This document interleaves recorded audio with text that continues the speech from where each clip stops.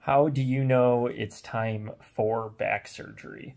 My name is Dr. Eric Broadworth. I am a physical therapist and orthopedic clinical specialist in Grand Rapids, Michigan. I work with a lot of active adults and athletes, and I want to tell you my story. And you're probably wondering why I'm positioned like this. I'm on the ground right now because this is the only position that really gives me lasting comfort, really, that I can get too comfortable in. I really can't sit or tolerate standing for any length of time. It's been pretty rough. So let me tell you a little bit about my story and what I've got going on, and maybe this might be able to help you. So I'm dealing with a herniated disc in my back that is pinching on the L5 nerve root and causing sciatica symptoms down the leg. And what started off initially as feeling like someone was stabbing me in my SI joint has progressed to having numbness and tingling, and I apologize for my dogs, numbness, tingling, and weakness into my right leg. So, lifting my big toe is tough. I've been limping around. Sitting's been awful. Standing's been pretty brutal. Walking isn't all that great anymore, and I've been limping. And you're probably wondering, well, how does this happen? And it can be a number of ways. There was no one specific incident for me. I've had some on and off back issues since I was about 18, and normally though, tweak my back, 2 weeks later, I'm good to go. This has been going on for months now, and it started, currently it's May, so in December I had an umbilical hernia repair, so that's kind of a tear in the fascia right above the belly button. And the day before that surgery, I went to do a small workout, wasn't doing any lifting, and my back just got tighter and tighter. All I was doing was rowing, some box jumps, and some sit-ups, and modified it halfway through, and it just continued to stay that way and get worse. So I went in that surgery not fully, 100%, and then, came out of the surgery and was limited with lifting, and so by the time it was appropriate for me to start lifting again and squatting, doing any squatting or even getting on the rower, I was having those same symptoms as before. I tried to push my body too much. I could have done a better job at listening to my body, and taking my own advice. I didn't do that. I kind of thought, so a lot of times with back pain, the discs in the back like to be loaded. It is a good thing to lift and carry and do all those things. That's part of the rehabilitation process. However, I admittedly, probably pushed it a little too much and didn't allow for enough recovery and those things that I try to teach people every day about, so shame on me. But I knew I was in trouble when I started to get the numbness and tingling down the leg. Numbness, tingling, some weakness stuff. So since that started happening, I have not been lifting. I cut a lot of my activities. I stuck to mostly physical therapy and rehab-based exercises, and really limited everything to try and keep it pain-free and allow for healing.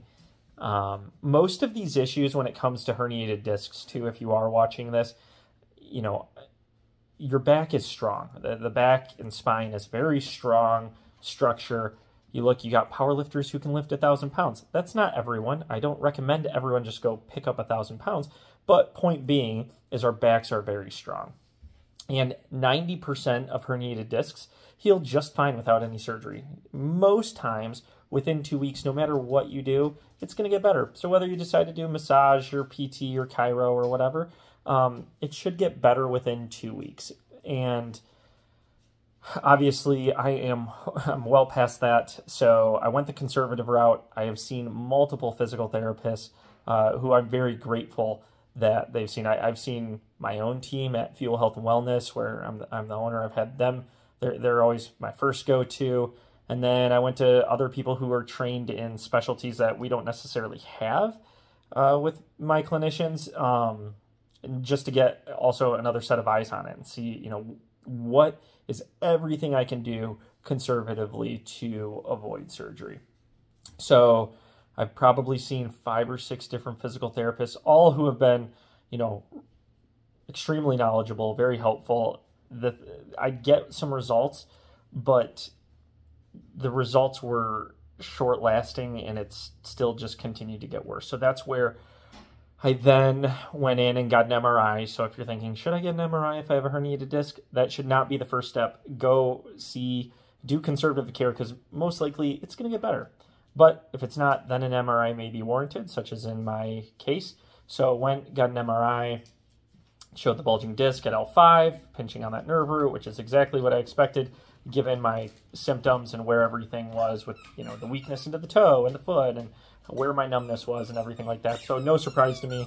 I then went and got an injection. Normally injections, if you get that, should last at least a month to 3 months. Mine lasted 3 days.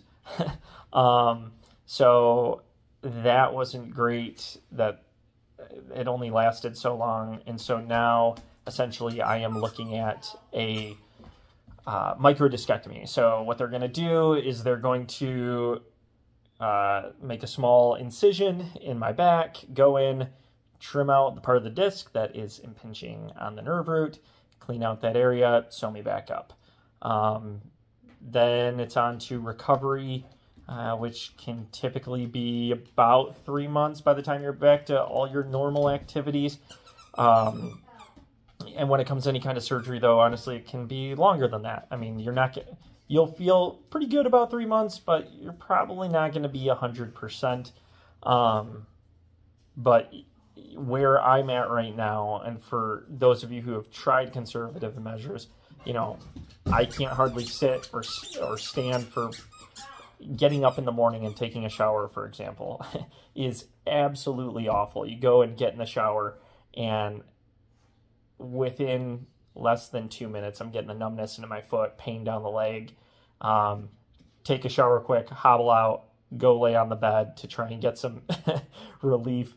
I have been avoiding restaurants because I can't hardly sit. So my wife and I, we love going out to eat, but we've been doing takeout just because if I need to lay down, I can easily do that. We had a wedding yesterday. And you get to a point where you don't care about looking silly. All you want is relief. And I apologize for my dog. I have nowhere to escape because I'm just laying on the floor right now. But you get to a point where you just don't care, and all you want is relief. And you don't care how silly you look.